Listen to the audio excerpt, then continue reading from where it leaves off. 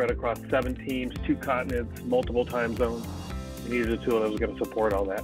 Preparation always matters in a PI planning event, but it matters even more in a virtual event.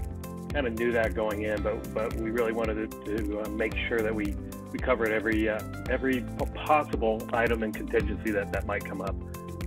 We started planning in earnest about 4 weeks out. Our first decision was pretty easy. What communication platforms are we going to use?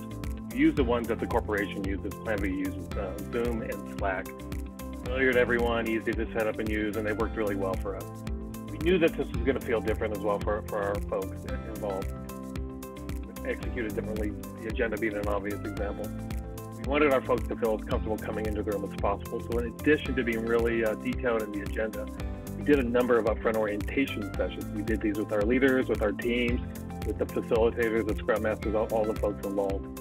And as if that wasn't enough, we sent out some pre-recordings to walk people through the structure of the event, along with some detailed process documentation so they knew the inputs and outputs of the key breakouts. And I'm pleased to say everyone really paid attention to that and helped us really execute this thing with very little issues and overhead.